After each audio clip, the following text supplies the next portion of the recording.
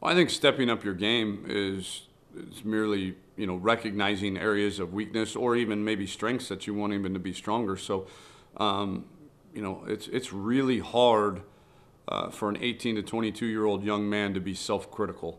But I think it's one of the most valuable tools a person can have is to be able to look at him or herself and say, here's where I'm deficient, here's the areas that I need to improve, and then let me go seek counsel from hopefully their coaches on how we can improve those areas of weakness.